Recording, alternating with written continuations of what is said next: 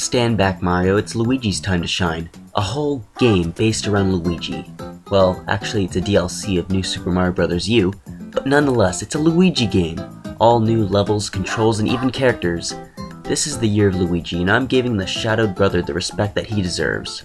I'm the Gaming Albino, and this is the top 10 hardest Super Luigi U levels. Sumo Bro Bridge in the Soda Jungle World. When I first played this level, my first thought was, oh shit, those guys. It was difficult enough jumping on the swaying platforms without these guys stomping everywhere. You jump across moving platforms and you run the risk of being shocked and falling to your death. Or being shocked when the electricity flows through the platform you're standing on. At least the level rewards you with a free random power-up halfway through the level. On this part, the Sumo Bro is moving left and right, while the platforms you stand on sink into the water below. You have to have quick reactions to make it past this part without getting hit.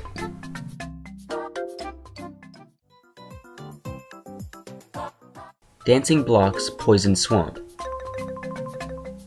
I don't have to play any more of the video to explain why this is a difficult level.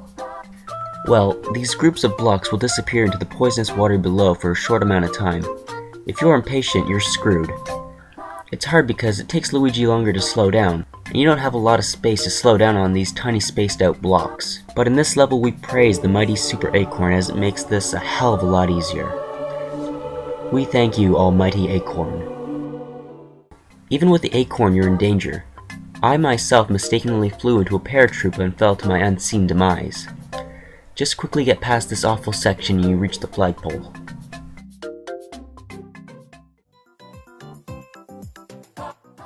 Current event in Peach's Castle. The lava level is rising, so you have to move quickly. So you control the movement of this platform while dodging electric bolts. The second half gets tougher, not only dodging electricity, but avoiding parachuting bombs. And not only do they blow up, but if they land on your platform, they will weigh you down and slowly plummet you down into the lava below. Giant Swing Along in the Soda Jungle World. This one isn't very high on the list because as soon as you start the level, you can get an easy 1-up. Unless you're me. As the name of the level implies, you're going to be swinging a lot of these vines throughout the level. Jump too high and you'll hit a piranha plant. Jump too low and you'll instantly die in the poisonous water. It might seem like an easy level, but just one screw up and you're dead. Just wait for the piranha plants to recede back into their pipes and it's a piece of cake. Sumo Bro's Spinning Tower in the Rock Candy Mines world. Yay! More of these guys. Not only do you have to avoid these guys' attacks, but you also have to do so while dodging spiraling fireballs on a screw-powered elevator. The entire way up. Once you finally get to the top, you're thinking, oh yeah, there's a boss I have to beat too. But at least it's just a normal Sumo Bro. Well, shit. This guy is always jumping from one side to the other. Like it's not hard to hit him when he's on one of the sides, but it's a pain when he's in the middle. Cause half the time I can't jump perfectly on the music blocks. Boo's favorite haunt in the Soda Jungle World. Yep, you all knew a ghost house would be somewhere on this list. Boo's flying everywhere, limited visibility. This is a very tough level. You have to carefully make it past circling ghosts as you jump on small, tilting, shifting, rotating blocks. The squirrel suit can make getting past these ghosts a breeze. In one section the ghosts are just scattered, moving everywhere. But that's not it.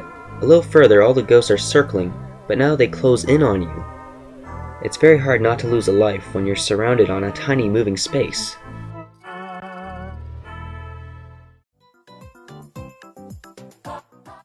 Magma River Cruise in Peach's Castle. The entire time you're riding this boat over a boiling lake of lava. And to keep this boat from moving, you can't let more than 5 people on at a time. For some reason Luigi doesn't make the counter go down, but these little assholes do. That's Mario logic for you.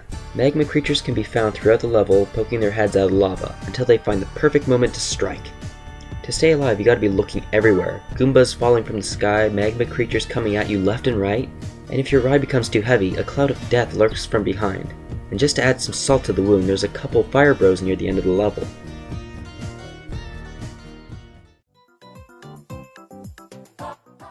Icicle Tower in the Frosted Glacier World. Starting the level, you can already see what the problem's going to be, and that is obviously the falling icicles. You ride up an elevator and watch as the bony beetles are crushed to death. Or you can get up through the secret wall jump area. Take an elevator up and you can easily avoid any hazards. But just up ahead is another elevator that is just maddening. You have to run from one side of the platform to the other as the icicles fall from the moving elevator. This is definitely the hardest point of the level. I died here so many times. Even if you avoid the icicles in this small section, you run the risk of falling off and landing on the spiked floor below. You'll have no problems getting past the rest, until you enter the boss door. This isn't a hard boss. The only thing difficult is to dodge Boom Boom's attacks while you're slipping all over the place. Ludwig's Block Press Castle. That scary face right there should already tell you how hard this is going to be. So basically, this level consists of a giant moving block that will keep disappearing out of sight, and during that time you must run quickly as possible, dodging fireballs, jumping over gaps, just to find a safe spot. Oh, and what happens if you don't find a safe spot? Yep, you get crushed. As tough as that is, it's not the hardest part of the level. It's the boss battle with Ludwig. Like something out of a horror movie, this guy hovers above you and splits into 3 different versions of himself. One real, the other 2 fake. And then, holy shit, they all fire their scepters at you, crash down on the ground, and start jumping all over the place like meth addicts. And it's just sheer luck if you can guess which one is the real one. That is, unless you know the real one fires 3 magic bullets instead of 2. I, however, never knew that the first time I played.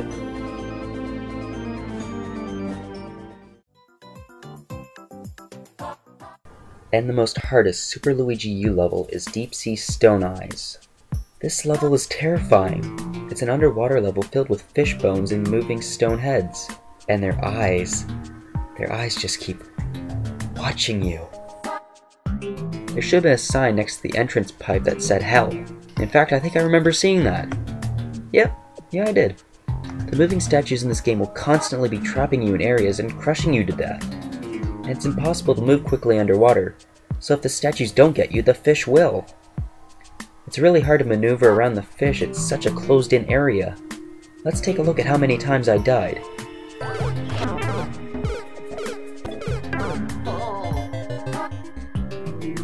Outstanding. After dying that many times, I wish I knew about the secret ending near the start of the level. That was my list of the hardest levels in Super Luigi U. I hope you enjoyed.